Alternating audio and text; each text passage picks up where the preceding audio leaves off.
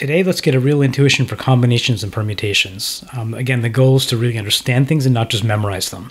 So let's hop in. The first question is, what do the words mean? Combinations, permutations, they seem like really fancy words. Here's one way I remember it. This image right here, this is a permutation lock, actually. The reason it's a permutation lock is because the order you put in the code matters, right? If the code is 10, 17, 23, you need to put it in that order. If you change the numbers around and try to use the code, it won't work. So this is actually a permutation lock. If it were a combination lock, it would allow you to put the numbers in any order, and it probably wouldn't be as useful. So that's kind of a little way that I think about it, that permutations, the order matters, right? The code, the order you put things in matters, and with combinations, any old order can do the job. So let's take a look at this, and actually permutations are actually easier to start with. So let's say I have 8 people, and I've just numbered them 1 to 8, and they each have a name, A through H. Let's say I have now 3 medals I want to give out. I have this gold medal, a silver medal, and a bronze medal. So the question is, how many ways can I give out 3 medals to these 8 people? Well, the first choice I have is I have 8 people, and they need to pick a gold medal winner. So let's just say A gets it. Doesn't really matter, but let's just say it's A. Okay, so I had 8 options, and A was the one I picked, but I had 8 choices. Now, if I want to give out my silver medal, I have 7 choices, right? Because one person's already got a medal, so now I have 7 other people to pick from.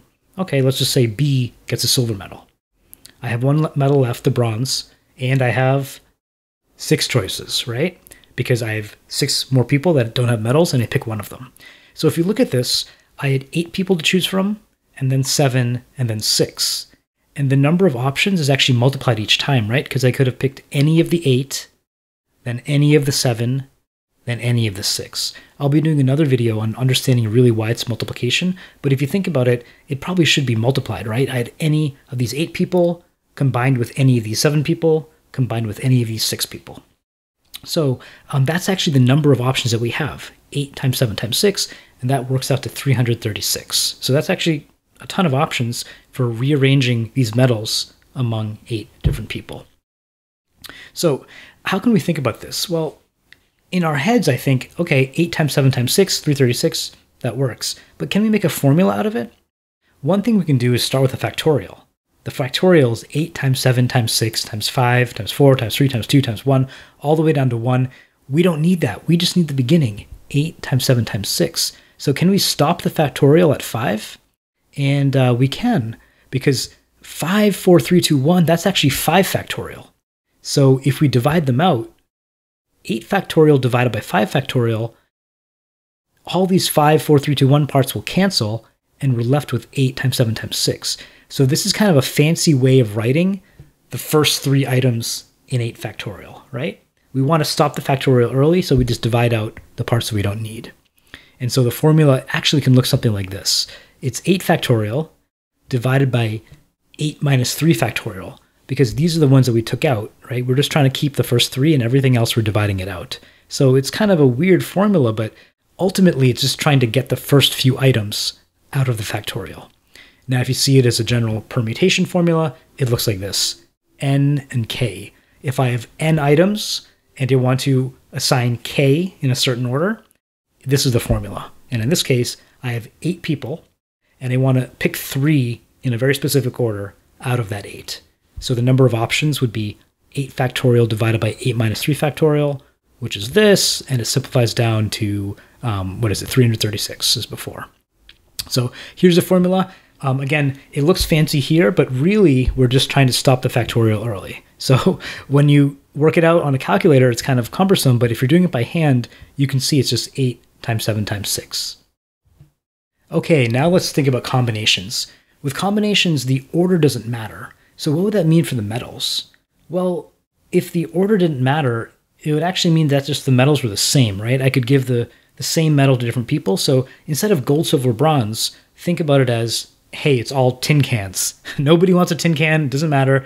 You're just going to pick 3 people out of the 8 and give them each a tin can. The order you pick them doesn't really matter. So how can we think about this? Well, it's actually easier to start with the permutation and then work from there.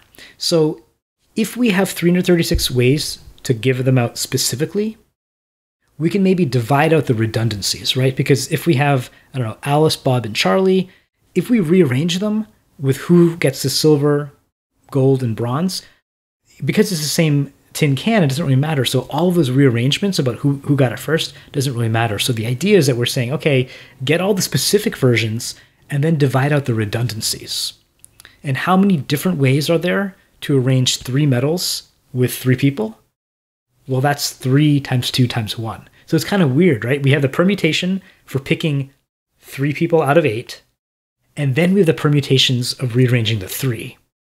So actually, that is the formula that we see here. We have the combination formula is actually all the permutations, right? So that's 8 times 7 times 6, divided by the ways that we can rearrange those 3 metals, which is 3 times 2 times 1. So when you see the formula, it looks really complicated, but again, you want to think through it intuitively, right? So in my head, I'm thinking, okay, we have 8 people. Cool. Let's pick 3 in a certain order. 8 times 7 times 6. And then we want to divide out the redundancies. We want to divide out the ways we could have rearranged them. So that would have been 3 times 2 times 1. So the ultimate result is 8 times 7 times 6 divided by 3 times 2 times 1, which is 336 divided by 6, or 56. So as you can see, there's a lot fewer combinations because all of those people, Alice, Bob, and Charlie, Charlie, Bob, and Alice, any of these rearrangements actually are the same thing. So that's kind of the intuition that I have, and really think about it, the permutations in your head, just work through the options, and then combinations are dividing at the redundancies. Hope that helps. Happy math.